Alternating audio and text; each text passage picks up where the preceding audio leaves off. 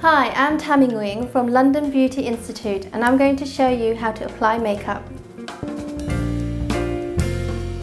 I'm going to show you how to use sheer press powder. So sometimes they come with a sponge already in the container.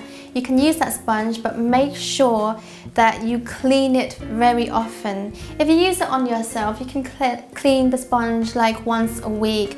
However, if you have acne, then clean it every day and let it dry overnight. Or you can use a new sponge every day. So I've already got my powder on my sponge, and now I'm just going to very lightly, in a rotating sort of motion, do that. Now this is translucent and it's going to appear quite white to begin with, but once it mixes with the oils and warms on your skin, it will become quite clear and you will not be able to notice that it's there.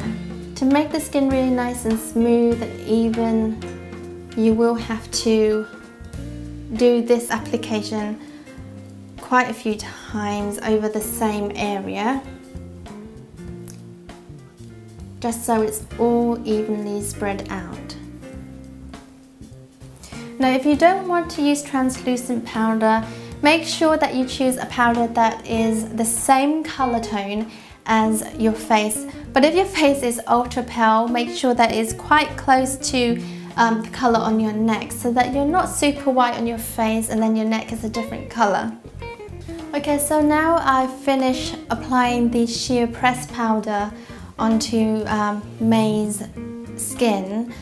It will look a little pale to begin with, as I've mentioned before, but leave it about 15 minutes.